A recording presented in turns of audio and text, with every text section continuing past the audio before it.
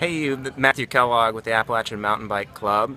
We are here today at Baker Creek Preserve, opening up 5 new miles of trail brought to us through coordinated efforts of Legacy Parks Foundation and Tennessee Department of Environmental Control.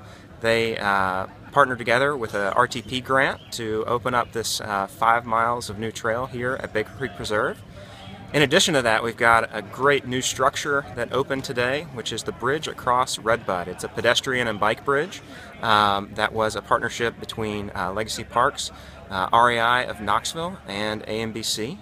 It is a 55-foot clear span bridge that connects Baker Creek Preserve into the urban wilderness now. So kids from the middle school can actually pedal their bike or walk from South Knoxville Elementary all the way, or the middle school all the way over to Imes Nature Center. And now we're proud that the urban wilderness is over 50 miles of trail right here in everybody's backyard.